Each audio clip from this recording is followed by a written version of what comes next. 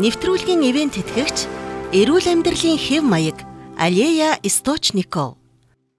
Өглөөний мэнд хүргэе үзэгчдээ шинэхэн өглөөг бидэнтэй хамт эхлүүлж байгаа үзэгч та бүхэндээ энэ өглөөний мэндийг хүргэе. Ингээ кофе цай нэвтрүүлгийн маань студид нэгэн хүндтэй зочин хүрэлцэн ирсэн байна. Шинэ Анагаах Ухаан Их сургуулийн ректор, Монгол Улсын төрийн шагналт, гавьяат эмч, шинжлэх ухааны доктор, профессор М.Амбага хүрэлцэн ирсэн байна. Өглөөний мэнд хүргэе танд. Өглөөний мэнд хүргэе.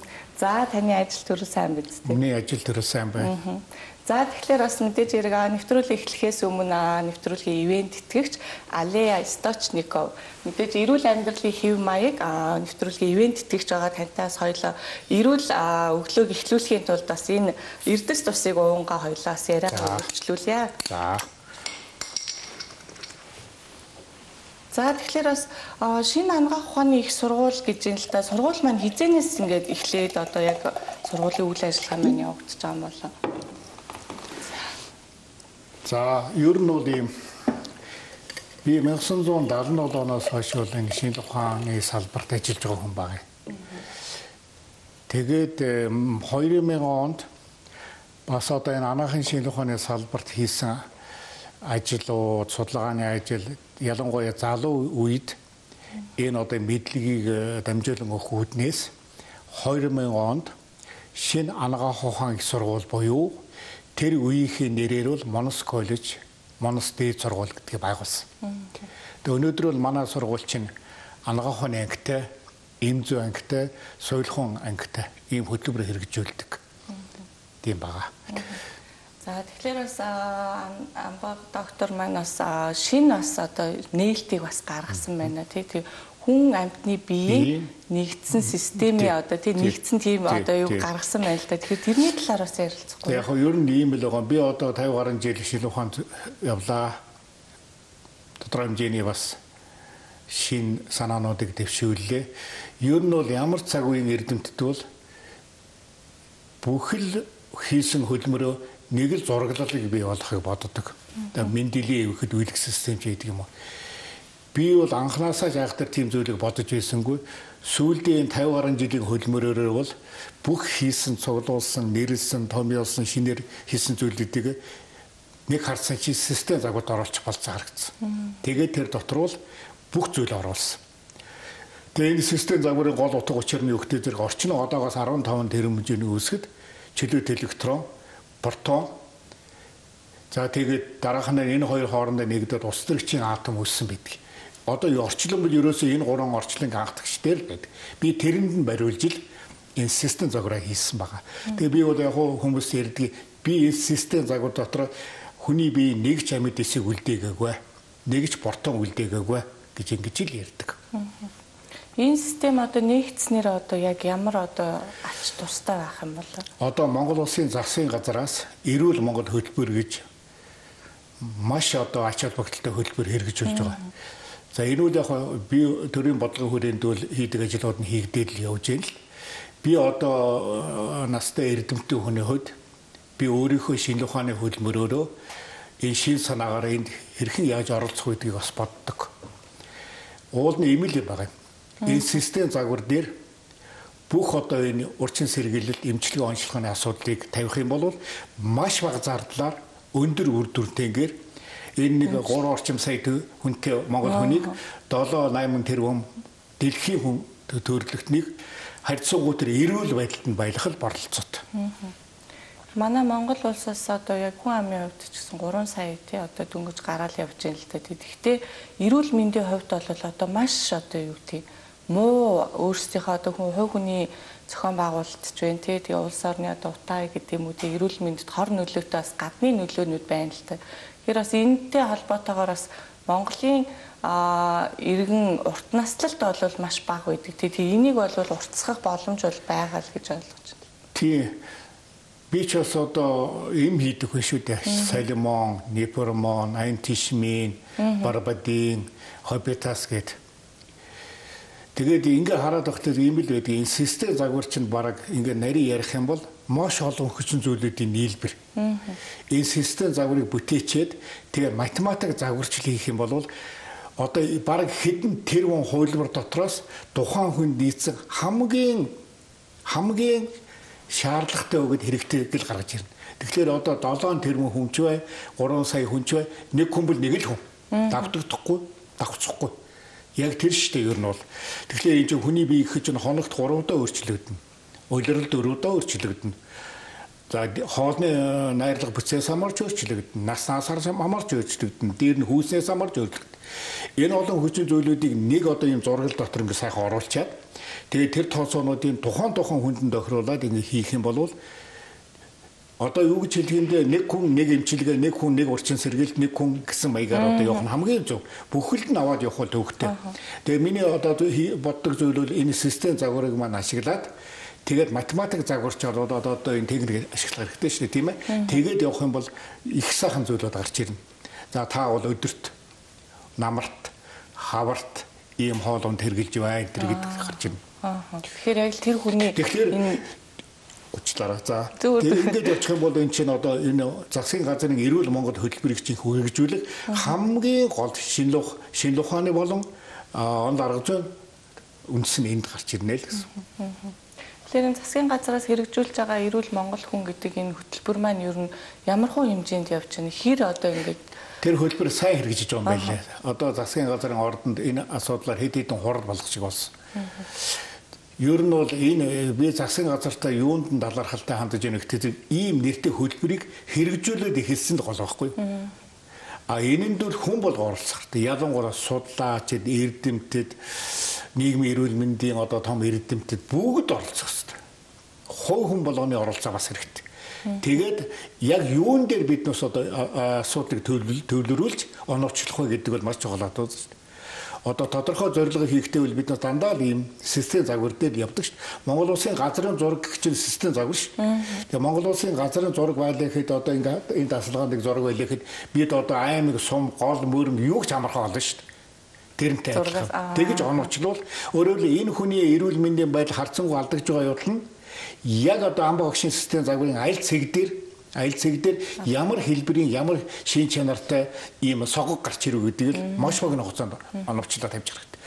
Тэгэхгүйгээр ингээл чихрийн шийдэн ч гэдэг юм уу, хэт таргалт ч гэдэг юм уу, нэг ийм тэгэл одоо эрүүл агаар ч гэдэг юм уу, биеийн тамирын спорт гэдэг ингээд байх юм бол эн чинь ерөөсөө оновчлоо олохгүй.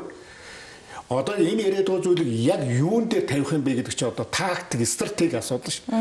Тактик, стратеги асуудал. Би тэрэнд л одоо хүн төрлөختөнд хэрэгтэй зүйл. Зөвхөн одоо бас эрдэмтэн Монгол гэж бодож болохгүй шүү.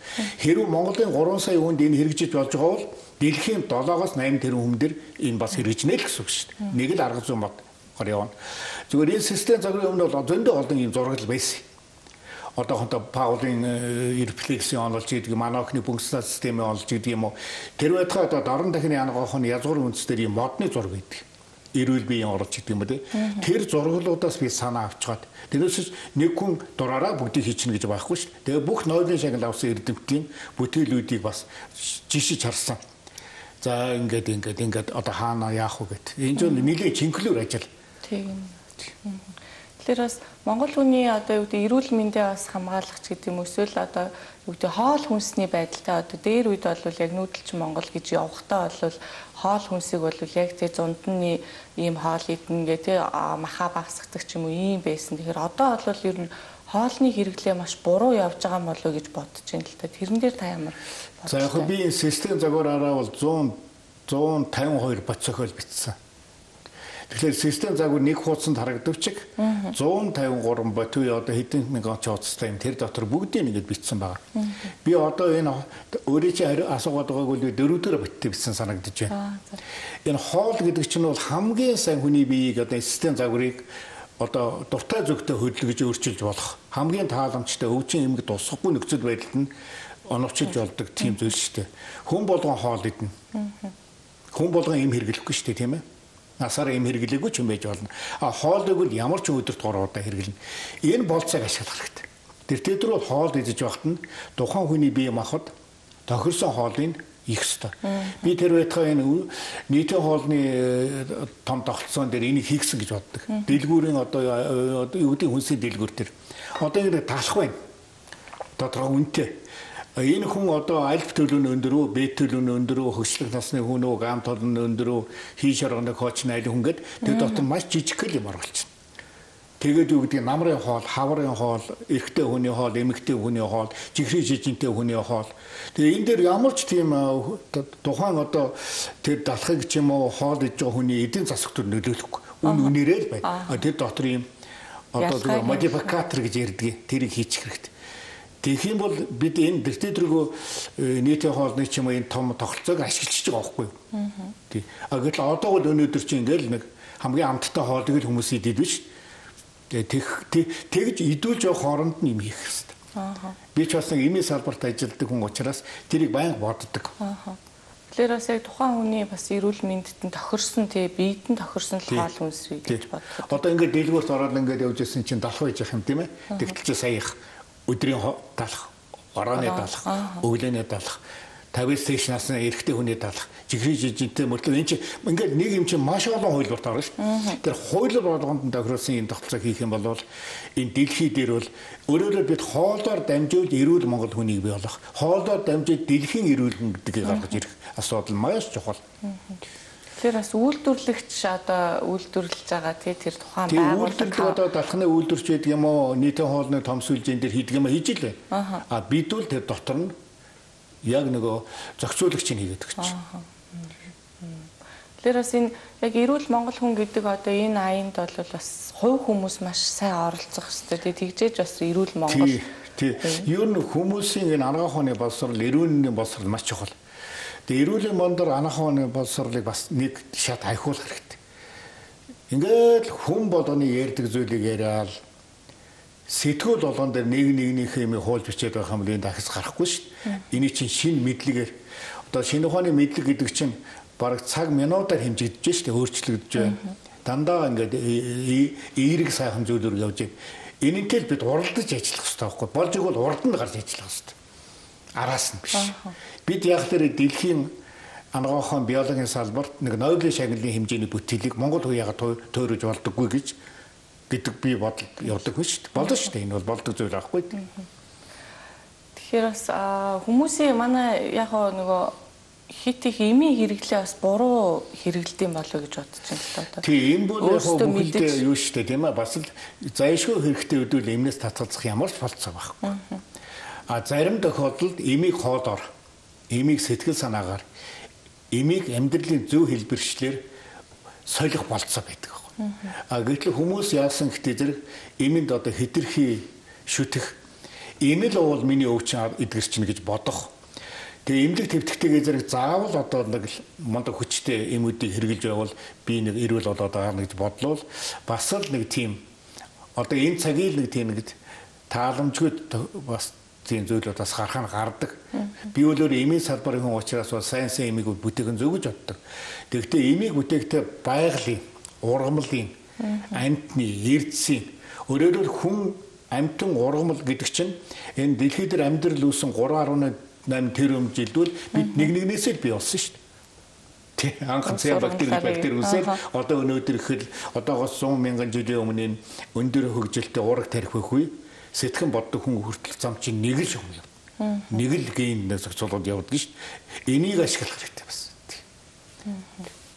Тэгэхээр бас хүмүүс ер нь бол эмийн хэрэглээг бас зөв зохистой хэрэгжилж бас тий зөв зохистой тэгээд оншоо тавиулж яаж эмчээр зөвлүүлж яаж тэгээд хэрэглэхгүйгээ. Тэгээ энэ дээр бол манайх бас сайн сайхан хийсэн шүү дээ биднээс. Одоо энэ шинэ өргөө бишээ буян ухаан дээр биднээс тийм эмийн сан байгуулсан. Өөрөөр хэлбэл ийм байгаа. Ерөөсөө ийм бол хамгийн бага тунгаар хэрэглэгдээд хамгийн болцоотой бага тунгаар хэрэглэгдээд хамгийн өндөр үйлдэлийг гаргаж яваад тэгээ хамгийн бага хугацаанд биеэс гарах хэрэгтэй. Ялгарх хэрэгтэй. Энийг зохицуулдаг. Тэгэхээр эмч нь бол одоо биднээсийн энэ бол эмийн сандгаа хэлбэрээрээ бол түүхий гурал түүхий мах шүү дээ. За миний хэлсэн тэр систем загварын 1-ээс 7 дугаар үе шатны том шугамн дээр эм итгэвчдэг.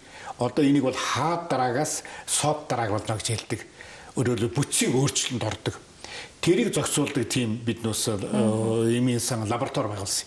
Тэгээ тэр үл яг бас л хүмүүст одоо төхөн байх үднээс шүлсийн л авдаг.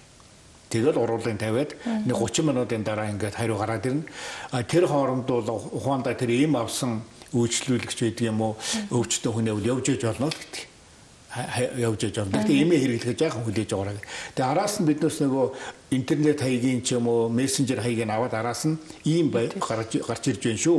Тэгэхээр таны одоо хөрөгчин дотор бол адуу өхөр хоньны мах байлэхэд тэрийг адууга хэрэглээрэй ч гэдэг юм уу. Өөрөөр хэлбэл эм хэрэглээд дахиад нэг эмээр энийг зохицуулна гэдэг бол дахиад хүмүүсийн эдийн засаг нөлөөлнө ш. Тэгэхээр дэвтэр төрөг байдаг. Талхаа идэхдээ тэр талхаа хэрэглээрэй. Сүү хэрэглэх юм бол одоо үнийний сүү авах юм уу, гүний сан бах юм уу, ямааны сүү авах юм ингээ хэлэгдчихдэг. Би бол одоо энийг бүтээлгээд хэрэгжиж ирсэл гэж боддог ш. Тэгээд эндээс яг нөгөө саяхан хэлдэг эмийг маш бага тонгоор хэрэглээд үйлчлэгийг гаргаж авчаад тэгээд маш хурдан хугацаанд ядгаруулах юм бол энэ эмийн архаг хорлогч гэдэг юм уу эмийн одоо янз бүрийн эффект ерөөсөө гарахгүй юм байна шүү. Тэгэхээр энэ тогтолцоог чинь ингээд нэвтрүүлээгүй учраас хүмүүс чи одоо харилцангуй одоо мэдлэггүйгээр эм хэрэглээд байна шүү. Энийг болохын тулд эмзүүч мэрэгжил татах хэрэгтэй. Эмчнэр татах хэрэгтэй. Тэгээд бүх нийтээрээ бид мэддэг байх хэрэгтэй. Тэгээд нэг шугамн дээр нэг одоо өнгө аясаар нэг аргачлалаар нэг шинэ ухааны тайлаар явбал бидэнд бол олон давуу тал бий. Бид ирээдүйг сайхан цаг байгаа шүү дээ. Хэдэн сая жилээр үржилэх. Тэнд энэ маань хэрэгжил одоо би бол баяртай байх бол. Тэгэхээр тэр хүн амьтны одоо бие нэгдсэн систем гэдэг юм гарчих юм бол тэр одоо яг бүр ингээд үндсэндээ бол арга зүйн юм загварчлалыг хийцсэн учраас би бол тийм одоо энэ дээр ингээд одоо манайд бол нэг Монгол улс хэрэглэгддэг юмуудын дийлэнх нь биднээс энд яаж хэрэглэх аргачлалыг боловсруулсан. Манай залуу эрдэмтэд одоо насан тогтох урт насан уран болор гэдэг миний суурамагийн шавнар энэ юу гэд хийсэн. Ийм одоо та ийм эмэрглээд ийм байвал ийм жимс ийм хоол ийм сүү бүтээгдэхүүн хэрэглээ гэдэг юм бүр ном болгоод гаргацсан байгаа байхгүй. Тэгээ эний чинь бас би 21 аймгаар одоо энэ сурчлаганд явсан. Одоо өөрөө зардлаа гаргаад тэнд энийг ярьсан. Өөрөөр хэлбэл эхлээд биднээс бүх хүн ам эмч, эмзүүч одоо юу гэдэг. Тэгээ өргөн олон түмэн энээр мэдэх юм бол тэгээ би ойл санамжинд нь М.Амбага докторын хэлээд идэг тэр маань одоо юусан билээ гэж боддог болчих юм бол тэгээд болчих. Ер нь ямар ч энэ асуудлыг бол бүгдээрээ мэддэг. Тэгээ өргөн олон түмэн талаар маш сайн мэдлэгтэй ийм байвал тэгэл эн чинь богино хугацаанд нэргүй шилжиж шít. Би бол яг зүгээр уучлаарай түрүү хэллээ шүү дээ. Одоо нийгмийн эрүүл мэндийн юм уу энэ нэг одоо ярьдаг зүйлийнхээ төвшинг нэг удаа өндөрсөх хэрэгтэй.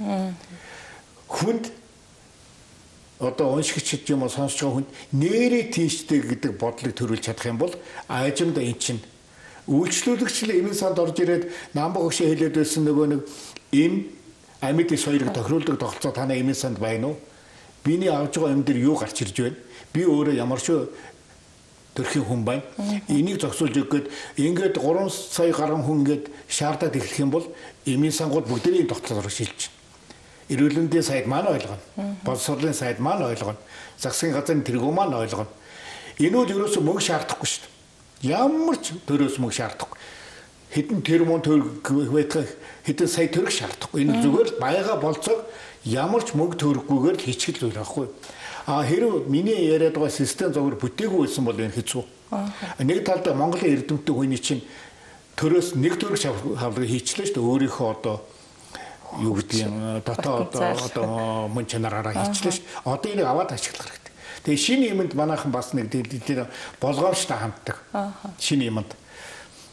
Энд бол яахтай хэрэгэлзээд байх юм юу ч байхгүй гэдгийг би бас хэлмээр байна. Би Нобелийн шагнал авсан бүх цаг үеийн эрдэмтдийн бүтээлгийн дотор тэгээд нөгөө алдарт Линэ, Мендел, Дарвины онолыг авч ашигласан шүү дээ. Тэгэхгүйгээр шинэ ухаан дотор хэд дураараа авирлах байдал ерөөсөө байж болохгүй. Энэ шинэ ухааны асар их сайхан мэдээллүүдийг зөв судлаад, зөв ойлгоод хамгийн шимтэйг нь аваад тэрэн дээр өөрийнхөө бодлыг шингээвэл энэ хэд ч холбогдохгүй болно. Би энэ талаар бол гадаадын нэг 100-аас сэтгүүл англи хэл дээр өгүүлэл бичсэн. Одоо нэг 700-аад ингээд гадаадын эрдэмтэд ишил авсан. За Германы Лайбер төвлөд газарт бол би 5 удаа ном хэлүүлсэн англи хэл дээр. Сүүлчийнх нь хэд систем загварва М.Амбага Анагаах Ухаан гэсэн номыг энэ оны 3 сард хэлүүлж гаргасан. Одоо Amazon.com дээр голддог тийш.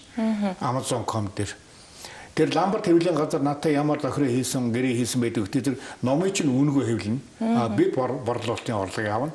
Танд бол ашигны хөвгтөд та бидэнд мөнгө гаргалгүйгээр өөрийнх нь нээлтийг дэлхийд дахин сурталчлуулаа шүү дээ. Яг та өөрөө энэ номыг авна гэвэл би танд бол 40% хямдралтайгаар өгнө гэдэг. Тэгээ биднээс би зориуд сая Amazon.com-оос номуудаа захиалсан. Зүгээр өөрөө зөвхөн зохион авахд бүх ном ороод ирчихлээ. Тэгэхээр Amazon.com дээр миний номнууд бол худалдаанд байна гэсэн. Тэгэхээр бүгд дэлхийн нэг уншиж байгаа шүү дээ. Энэ дөр ороод Австрали хүн Африк нэг эрдэмтэн ч юм Америкийн ч юм уу Германы ч юм уу тэрэндээ одоо би бас бүгд дэлхийгээр хянуулж ирэх гэсэн. Шалгуулж ирэх гэсэн тийм. Тэр маш их таны бол нүр их хөдөлмөр орсон юм тий.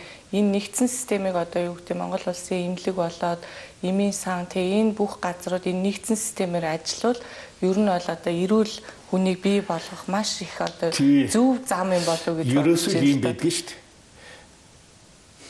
Нэг эрдэмтэн бол хамгийн том нээлт хийгээл тэгээд бүгдийг араасаа дагуулчихдаг шүү дээ.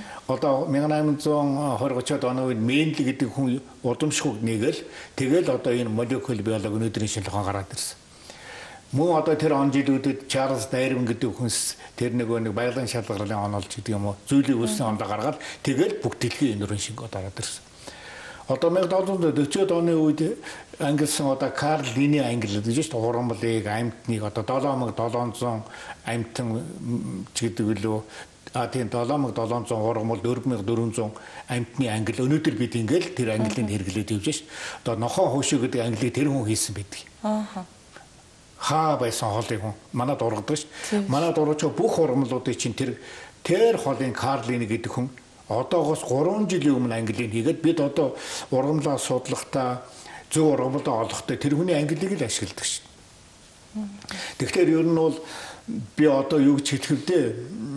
Ер нь Монгол Улсын төр засаг, шинжилгээ ухааны бодлого, боловсрол шинжилгээ ухааны яам, шинжилгээ ухааны академи, эрүүл мэндийн яам бол хэрэг үнэхээр ийм нээлт хийсэн эрдэмтэд байгаа бол тэр хүнийг сэтгэл зүйн хувьд ядад дэмжих хэрэгтэй шин. Би бол мөнгө ерөөсөө шаарддаг. Над мөнгө гэж хэлдэг. Тэгэхгүй ингээл ийм тарамдуу биенийг ойлгох муутай хамгийн гол онлоо авч иргэлгүй яваад байх юм бол тэгээ цаг хугацаа л их алдна. Тэгээд нэг өдөр бас энийг ойлгох штэ тийм басан гэх тийм ээ. Одоо юм байна штэ. Одоо ингээд компьютер гараад ирсэн байх үед бичгийн машинаар юм гэж хүн байхгүйс. Онгоц гараад ирж байхад Москва руу мориор явна гэж хүн гарч ирэхгүй үстэй.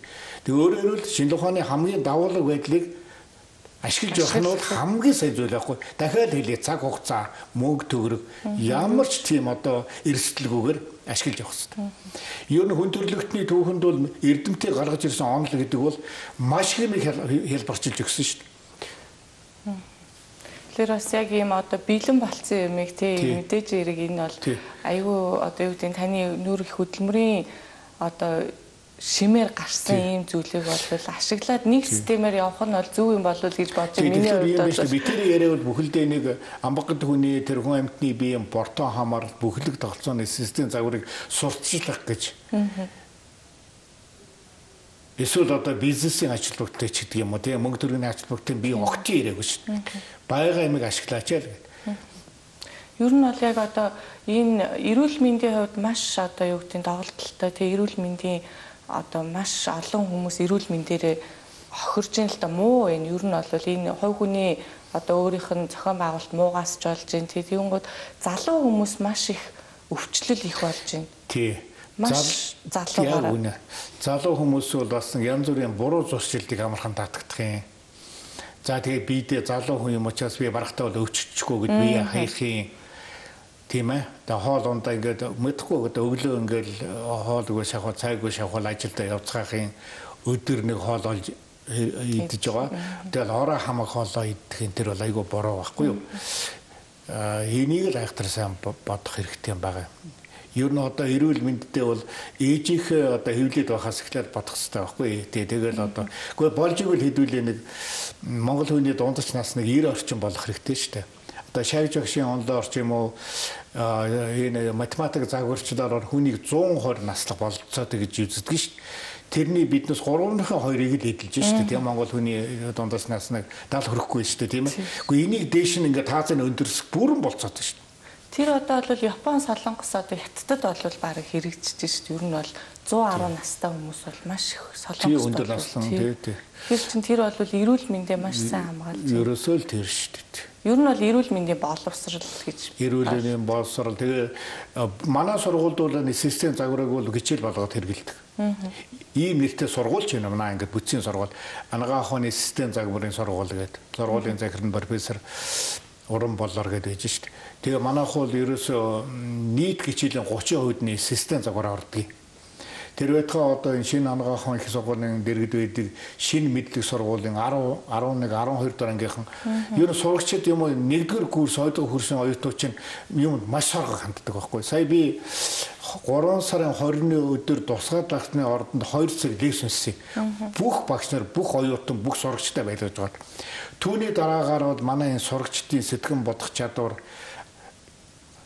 ер нь юмд хандах хандлага бол огтын өөр болсон байлээ шүү дээ. Тэгээ энэ чинь нэг сурах мэрэлттэй. Тэгээд энэ систем загваргүй хичээлэг маш уутгахтайгаар маш олон цагаар зааж байгаа байхгүй.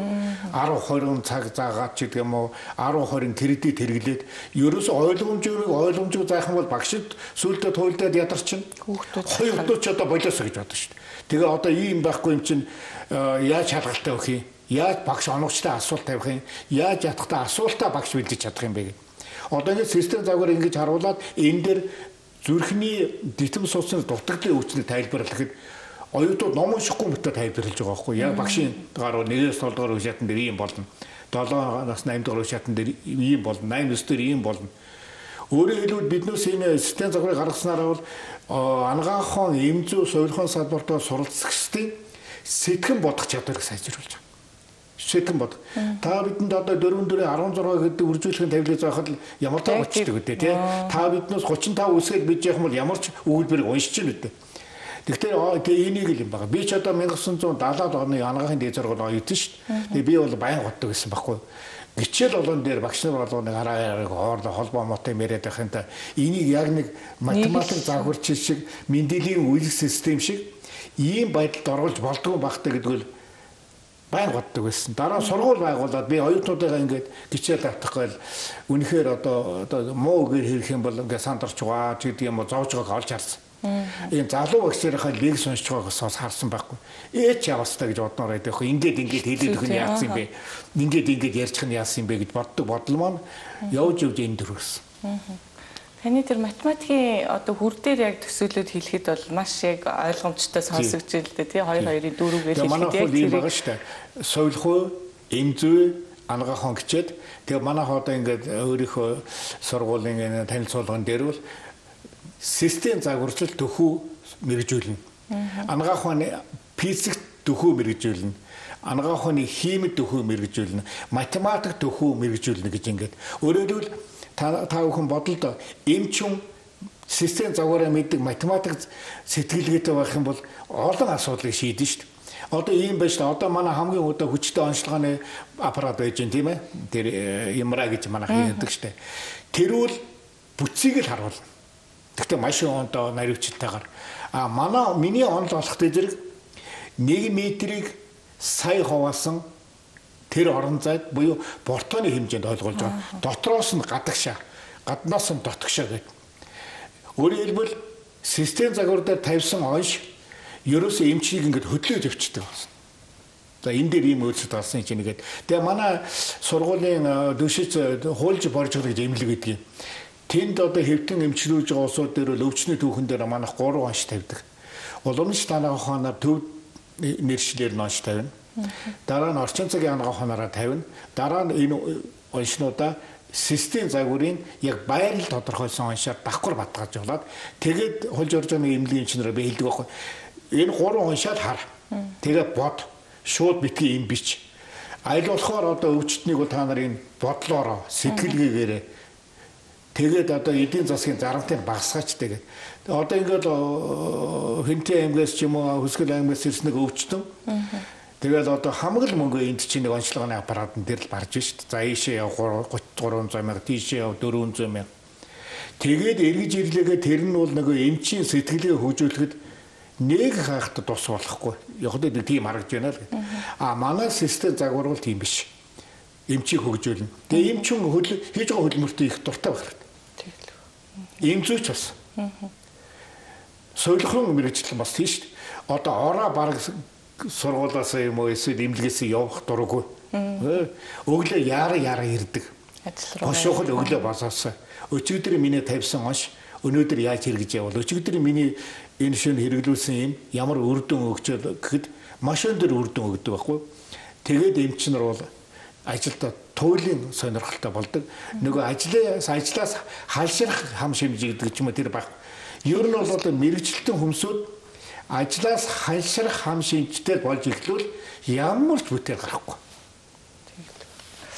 Тэгэхээр хоёулаас яриа суух юм бол маш их зүйл ярих юм шиг үү. Миний хувьд гэсэндээ бас цаашаа үргэлжлүүлж ярмаар санагдаж байна л да. Тэгэхээр бас үзэгчд маань гэсэндээ бас өөр бас үргэлжлүүл таны бас энэ лекц ч юм уу тий яриаг бас сонсохыг хүсэж байгаа болов уу гэж бодлоо. Тэгэхээр YouTube хуудас байгаа тий. YouTube-ийн М.Амбага доктор гэсэн хайлтаар ороод харах юм бол энэ бүгдээр байж байгаа.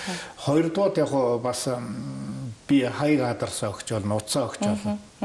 Би одоо юухын төлөө ихтэй зэрэг ийм систем зөв гаргацсан гэдэг ингээ яриад явах биш. Энэ одоо Монголын ард түмэнд дэлхийн ард түмэнд хэрэгтэй байвал би одоо өдөр шинийг ялгалахгүй хэлж өгнө. Тэгэлгүй яг танд бас өнөөдөр хүрэлцэн ирж маш хэрэгтэй мэдээлэлтэй энэ бол Монголын ард түмэн тэ эрүүл мэндэд маш хэрэгтэй зүйл болов гэж бодож байна. Тийм сайхан мэдээлэл хүргэсэн танд маш их баярлалаа. Тэгээд энэ одоо хүн амьтны биеийн нэгдсэн системтэй загвар энэ загвар маань одоо юу гэдэг нь Монгол улстай хэрэгжээд цаашаа бүр дэлхийд хэрэгжээд энэ дэлхийн 7 тэрбум хүнд хэрэгжээд яваасай таны бас тэр систем загвараар бас Нобелийн шагналт хүртээсэй гэж бас би бол одоо систем загвараа бол эмч эрүүл мэндийн байгууллагад өн төлбөргөө гэж тэгээ өшөө сургалт явуулж байна. За тэгэхээр үзэгчд маань бас даавар гарч байгаа утасны дугаараар бас дэлгэрэнгүй бас мэдээллийг бас М.Амбага доктороос маань хүлээж авч болно шүү гэж хэлмээр байна. Тэгээд өнөөдөр хүрэлцэн ирсэн танд маш их баярлалаа. Та бүдээ бас баярлалаа. За тэгэхээр бас нэвтрүүлгийн ивент тэтгэгч Алия Источников мэдээж эрүүл мэндийн эрдэс ус байгаа. Тэгээд эрүүл амьдралын хэв маягийг бас үзэгчд маань бас энэ Алия Источниковоор бас эхлүүлээрэ гэж хэлмээр байна. Бас энийг хэв маяг болгоорой гэж хэлмээр байна. Баярлалаа. Яг одоо энэ аршаа ус шүү дээ. Баярлалаа. Энэ чинь бас систем загвар дээр би баярлуулсан шүү дээ. Одоо наялгаас нь хамааруулаад портон ихтэй ч гэдэг юм уу бикарбонат цагтыг ямар өвчнүүд, ямар цагт, ямар хүн хэрэглэх гэдгийг оруулсан шүү дээ. Би юу наялуулахаар бүгдийг оруулахсаа л гэж боддог. За маш их баярлалаа. За баярлалаа үзэгчдээ амралтын өдөр ая тухта сайхан өнгөрүүлээрэй. Нэвтрүүлгийн ивент тэтгэгч эрүүл амьдралын хэв маяг Алия Источников